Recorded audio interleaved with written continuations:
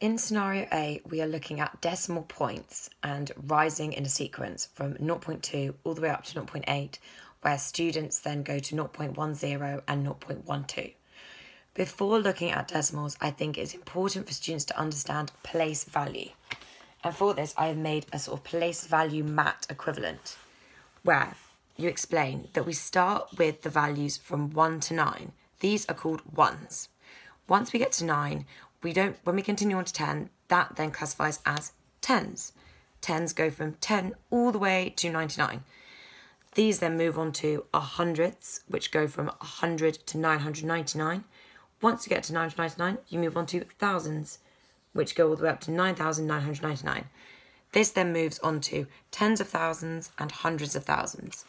A nice way for students to look at it, if they're getting a little bit confused at first, is the number of numbers at equivalent of the columns. So ones, you've only got one number, 1 or 2 or 3 or 4. Tens, there's only 2 numbers. Hundreds, there's 3, and thousands, there's 4. Similarly, tens of thousands, there's 5. Hundreds of thousands, there'll be 6. So, first things first, students need to understand this idea of place value. Then you can move on to decimal points. Now, decimals are easy to think of as one whole divided into several different parts. So one whole divided into 10 different parts are tenths. Similarly, one whole divided into 100 different parts are hundredths. So first things first, you want to write down your decimal point. Nice and centered in the middle. Now, to the left of the decimal point, we've got our ones and our tens. Similarly, like we just explained, the ones will go up to 9, and then once they get to 9, they then become tens. On the right-hand side of the decimal point, we have our tenths and our hundredths. These work in the same way, moving from right to left.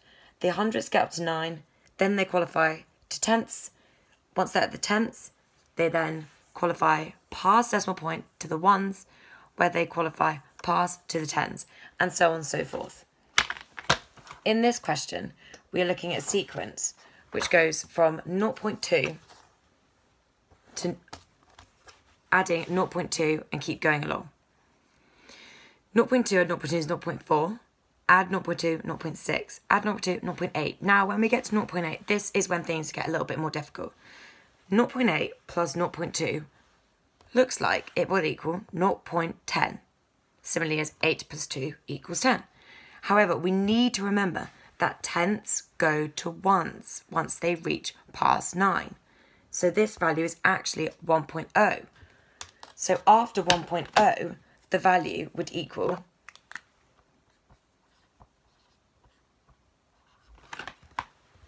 1.2, not 1.12, as the students might have perceived when they did this correction. The main value here is about place value, and for students to understand this, they really need to have a grasp on that first. I think once you've done this problem, an alternative one you could do afterwards would be using 0.3 as the starter, going up by 0.3. So you have something that looks a bit like this. 0.3, 0.36.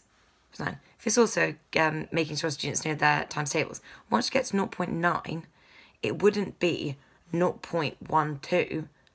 It would be 1.2, because 0.9 means we have to move into tens.